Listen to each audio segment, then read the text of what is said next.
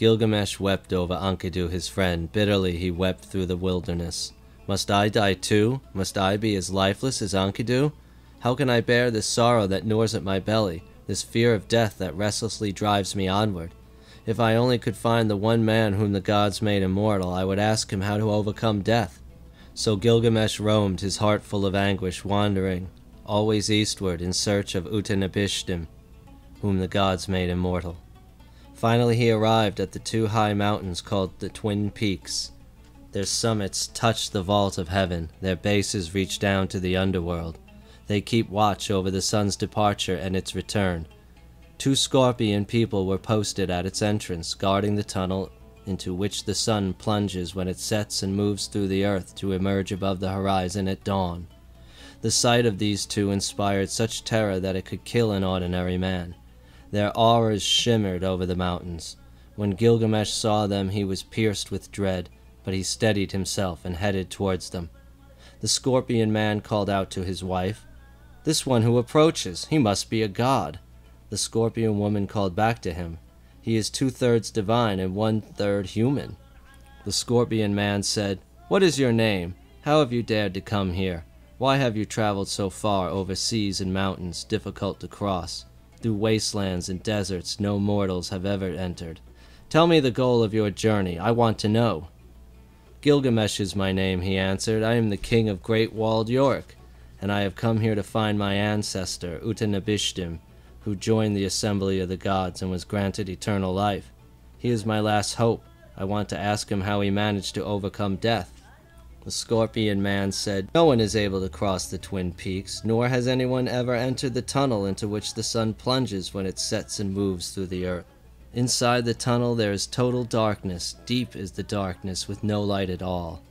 The scorpion woman said, "This brave man is driven by despair, his body frost-chilled, exhausted, and burnt by the desert sun. Show him the way to Utanabishtim." The scorpion man said, "Ever downward through the deep darkness the tunnel leads. All will be pitch black before and behind you. All will be pitch black to either side. You must run through the tunnel faster than the wind. You have just 12 hours. If you don't emerge from the tunnel before the sun sets and enters, you will find no refuge from its deadly fire. Penetrate into the mountain's depths. May the Twin Peaks lead you safely to your goal. May they safely take you to the edge of the world. The gate to the tunnel lies here before you. Go now in peace and return in peace." As the sun was rising, Gilgamesh entered. He began to run. For 1 hour he ran. Deep was the darkness with no light at all, before and behind him and to either side. For a second and third hour, Gilgamesh ran. Deep was the darkness with no light at all, before and behind him and to either side. For a fourth and fifth hour Gilgamesh ran. Deep was the darkness with no light at all, before and behind him and to either side. For a sixth and seventh hour Gilgamesh ran. Deep was the darkness with no light at all, before and behind him and to either side. At the 8th hour Gilgamesh cried out with fear.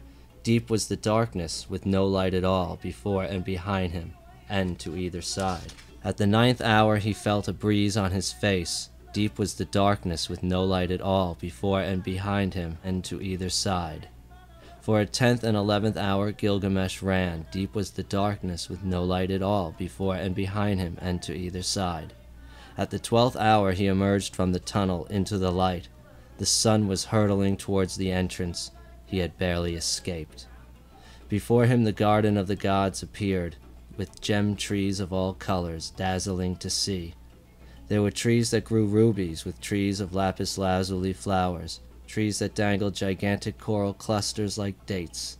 Everywhere, sparkling on the branches, were enormous jewels, emeralds, sapphires, hematite, diamonds, carnelians, pearls.